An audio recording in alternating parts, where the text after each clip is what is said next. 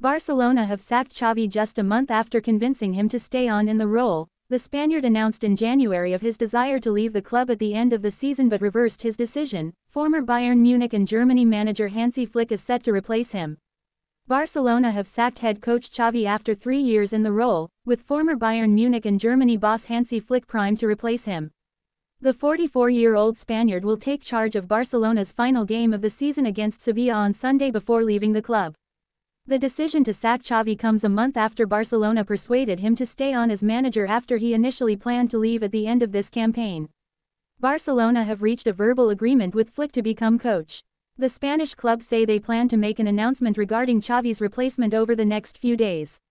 A statement from the Catalan club read, FC Barcelona wishes to thank Xavi for his work as coach, as well as for his inimitable career as a player and as team captain, and wishes him every future success in the world.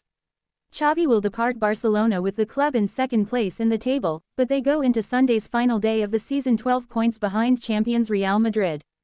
The Spaniard also took the Catalans to the Champions League quarter-finals but lost to Paris Saint-Germain.